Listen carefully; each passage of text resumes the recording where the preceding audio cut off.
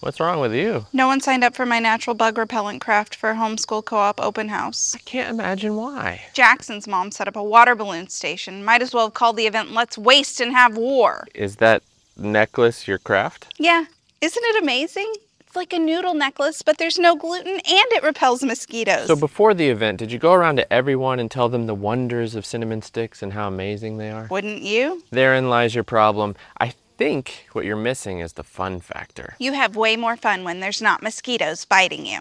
Technically, yes.